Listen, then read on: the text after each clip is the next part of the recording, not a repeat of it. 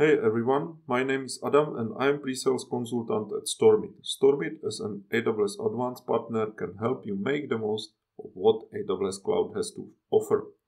Today we will take a look at AWS WAF, Web Application Firewall, and specifically on bot control.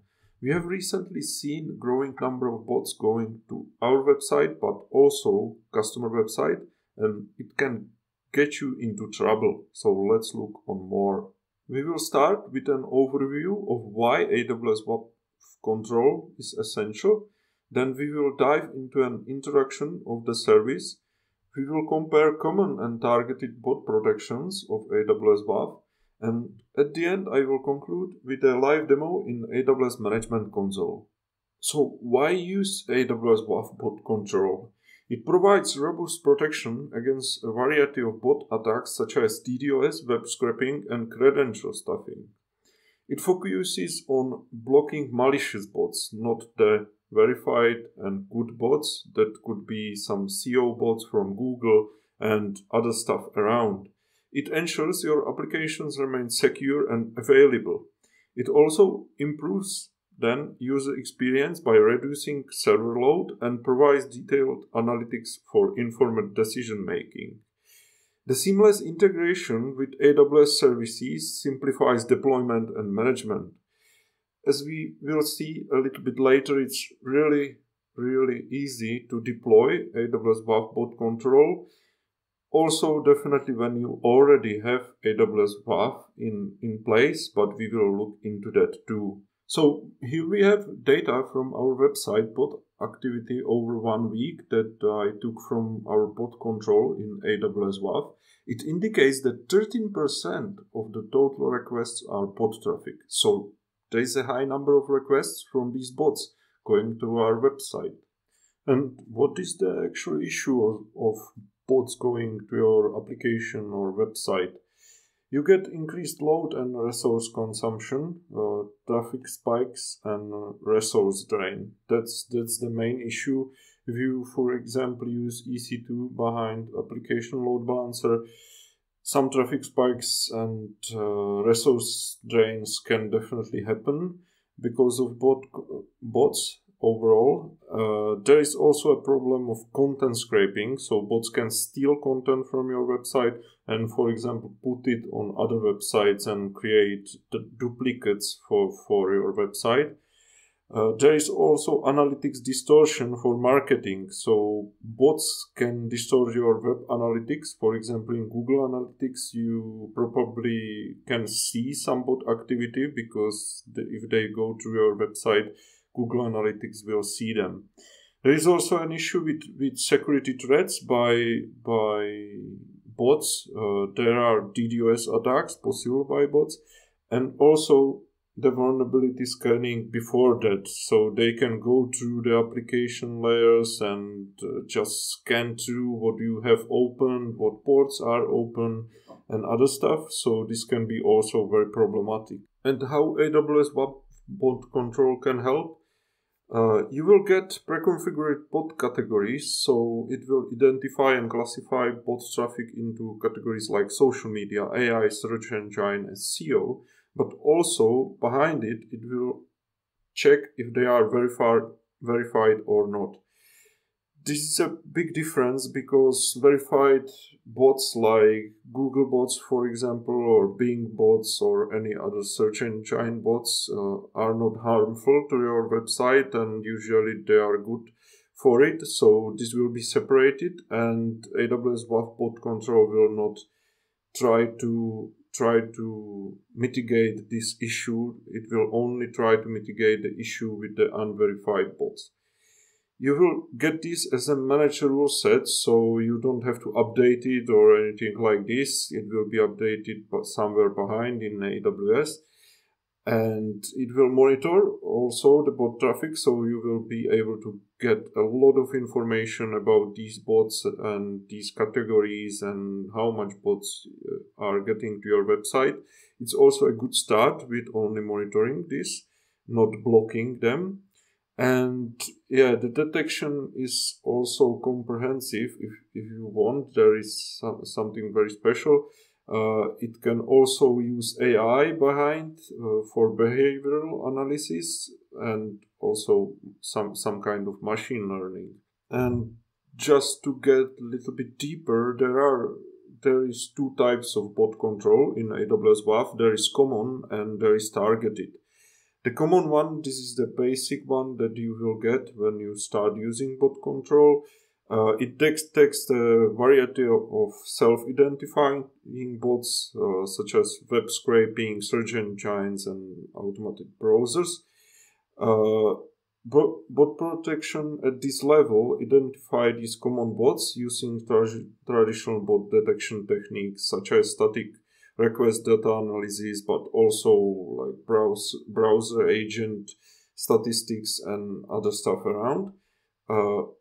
But the targeted, it's more difficult to understand. It's it's a better version of the common, because you will still get the common, but something additional. And this can be also connected to rate limiting and captcha requests, and also background browser challenges. And it includes specific detections for sophisticated bots. It can also learn from your real traffic. It is not something what is saved somewhere. It will learn by monitoring what is getting into your application usually, because I think targeted bot control is more intended for application, games and stuff that are not usual, like websites, for example, WordPress and other stuff.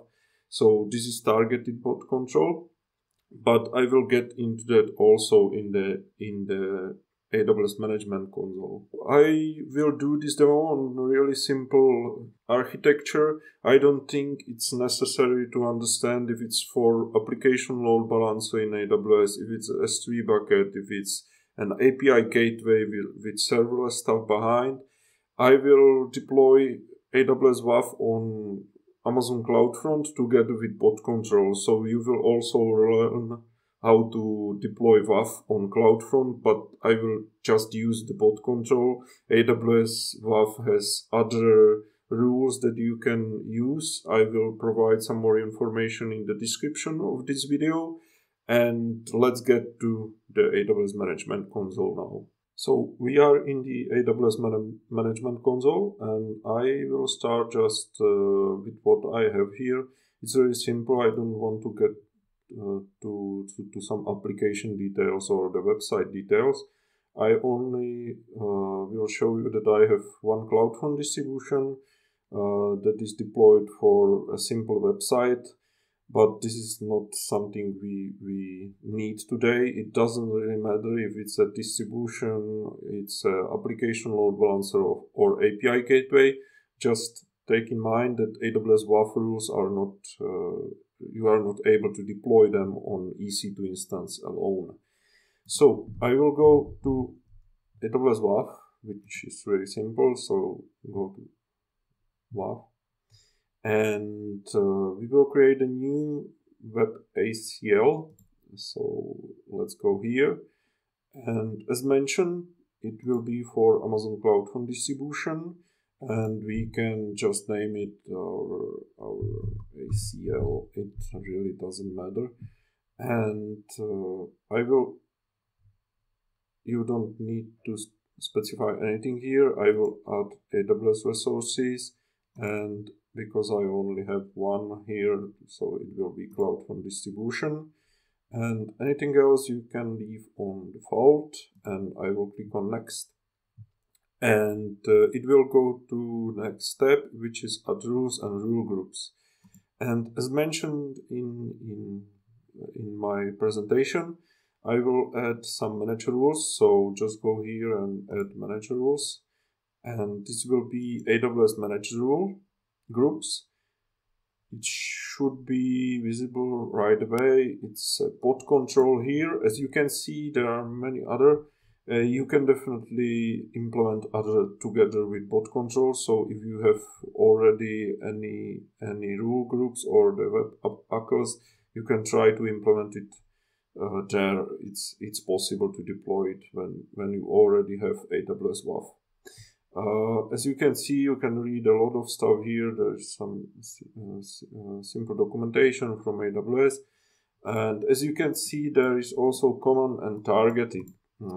Today I will only show common because if you want to start with targeted, it's on you.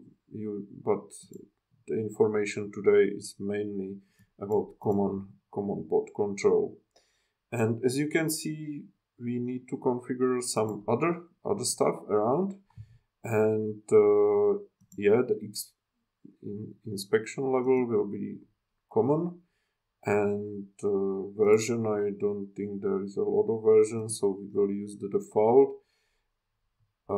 This is very good if you want to scope down the bot control. If you, for example, have some subdomain or even like a path, for example API or something like this, you can scope down the statement here. But I want to inspect all web requests. Why it matters? It can also matter because the pricing is counted based on the number of requests. So if you have a lot of requests to the whole website, it's better to inspect requests only on some scope down statements. And there is also the rules itself. I would start definitely with override to count, so you are able to only monitor what is happening on the website and how many bots are going through. Maybe do some checking if you already have some issues with your website going down. You can check by counting the traffic if it's really matter, if it's based on bots, for example, because number of requests for your application load balancer can go higher because of the bots. So I will select today override to count. You don't have to also use any override here. A lot of stuff here is written like rule action block, but what is hidden behind is that they will only block the unverified bots. So it's not like it will block, for example, Google or anything like this. But I would definitely start for at least one month or maybe 1 week with count. And let's do that today. And as you can see, if I would have selected the target bot control inspection level, I would get more here. It's very complicated to say, but some of them are ML, which is machine learning, and some of them are based on tokens, and you have to connect your application differently to the AWS WAF. So today, let's make it simple. We will just save this rule, and I think that's all. Let's just recheck, and it should be fine. So let's add the rule. I don't think we will need to do anything here. There are a couple of other stuff with what you can set. We only have one rule here, so it's very simple. Yeah, I would definitely make the rule accessible in CloudWatch metrics, and yeah, that's basically it. So let me just go through it once more and create this webpack. And yeah, after some time it will be created. Usually it takes only a couple of seconds to deploy AWS WAF on CloudFront. It's really not a matter of minutes or even hours, so it should work right away. I'm not able to test it. What I will do is I will show you in my other account some specific, if you already get some information, because there will not be a lot of stuff here before, for example, 1 week. So let me switch to another account. So I am in the other account where I already had some traffic. So as you can see, there is a traffic overview in Web Echo. You can also go to rules and see the bot control itself, but what you get here mainly, as you can see, there is a specific tab here which is intended for bot control, and as you can see, for now I'm not blocking any requests, but it evaluated like 6,000 requests in the last couple of hours. Yeah, you will get a lot of stuff here. There is definitely bot category that I mentioned in the presentation, but I don't want to get to that too much. As you can see, the non-bots, basically this is not harmful. These are probably your users, and there are bots requests, and as you can see, unverified is almost half of the WAF of the bots overall. And if you start blocking the requests by the rule, so you will just go to rules and set it here, edit the manage rule bot control and block them, you will see that only the unverified bots will be blocked. And that's basically all. There is a lot of stuff around it. You can go through some stuff here. You can go to also CloudWatch if you want and see some specifics over the whole period of time, maybe 1 month, to see if there are any spikes in bot traffic or which of them is the issue. So that is all for bot control. Let's get back to my presentation. So that's all for today. We looked into how AWS WAF Bot Control works, how it can help, and hope it helps for your next cloud project. Feel free to reach out to us anytime. Bye for now.